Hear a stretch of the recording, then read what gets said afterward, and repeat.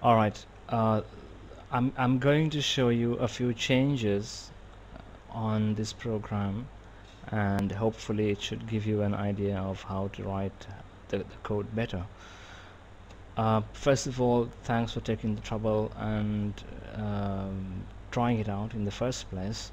And let's see now how you can actually make a few changes here. Like I said in the email, we have a few rules, we have a few standards that we maintain. So we're going to adjust your program accordingly now. Let's start with this one now. The HTML body section, there is no need to indent that, so I get that behind. And likewise, the div tag, I just select them and get them back like that, and the closing body tag as well. So this is done, and now I come to the PHP code. There is really no need to indent this section so much, so I'm going to make a few changes here to get this indenting off. Select the whole block and move it back.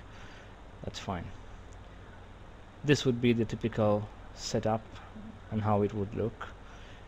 Now coming on to now actually within a div, as a rule, I would like to indent the code. So let me take that whole block of PHP inside the div and one indent forward. Right. So that's our start. Now about the variables you've used, the system, the constants you've used, it doesn't really matter because it's a good way of doing it, but actually you wouldn't really have to do this, because in our programs we have a separate module, a separate file that you would just include in the project, and it would really do the needful in terms of checking for the server, opening the database, and so on. But we come to something more important. Since this is a debugging session, it's okay to use this method, but in the real system we would not use the die function like this with MySQL error, because it would give an idea to a hacker, for example, or someone with bad intent, that this is the problem, this is why it crashed, this is why it didn't open. So they could try the other method. If one fails, they try a different method to get the program working.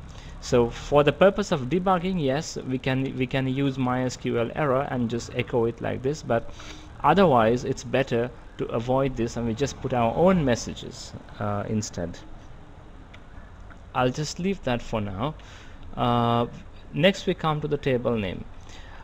If you notice the mail I sent to you, I had specified a certain case sensitive table name, and I mentioned that all Linux systems are case sensitive where table names are concerned, so you would have to rechange that like that.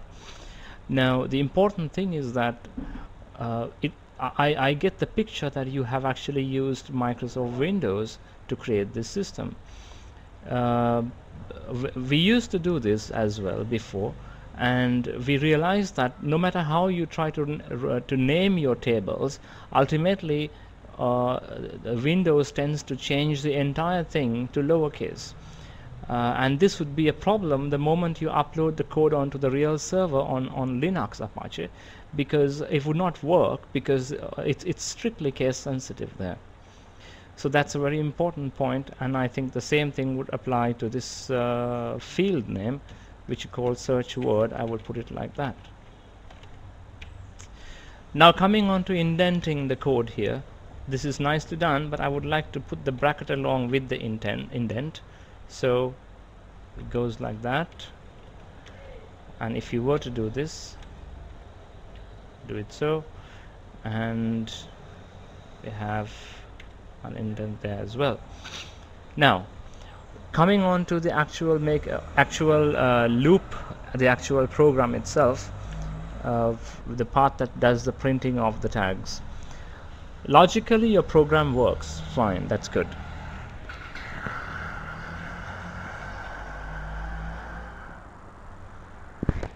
But the point is, I think we could make it a lot more efficient by making a few changes to this.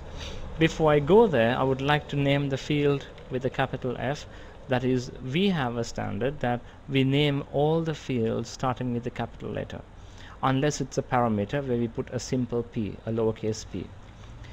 Now your variable to keep track of the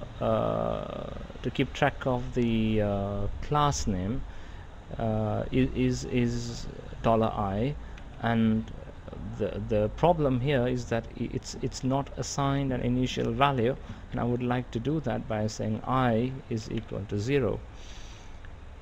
And instead of doing this, I think it's starting off with incrementing it by 1, so I'd rather make that 1. So the problem is solved. Now we see how already the program is getting shorter. This one, name, it's not really being used. It's not being used in your program, so I'm going to take that out as well, because you seem to be printing the field names straight off. So that's done. And now this part where you're saying if I is 1, do this, if I is 2, do this, and 3, and so on. Logically it's fine, but I think I can do without all of these things. So I'm just going to take that whole lot out, and it's deleted. Now, looking at what we have remaining out of the whole thing, I'm going to, without doing this check here, I'm going to simply say print out, not by using double quotes, not by using the single quote, but a double quote. The reason is that when I want to print a variable inside this string. So if you want to print a variable, you should be using double quotes and not the single quotes. Now we come to this point.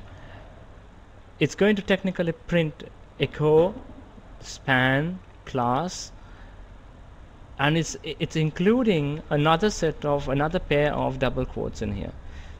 To solve this problem, so the problem here is that the PHP compiler would think that you're closing the string at this point.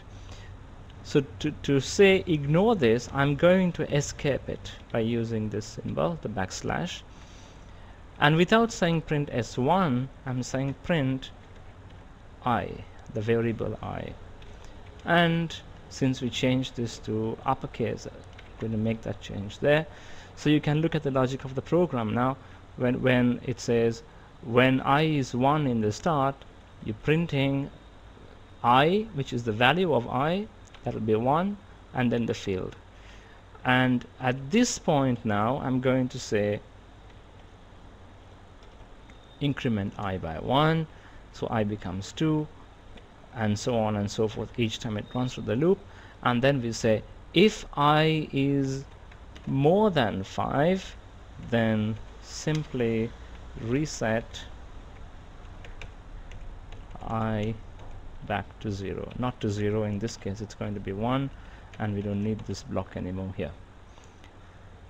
There we are. The code has been shortened quite a lot. Obviously lesser conditions means it's also going to work faster, more efficient in terms of execution, and also it's going to be shorter in length.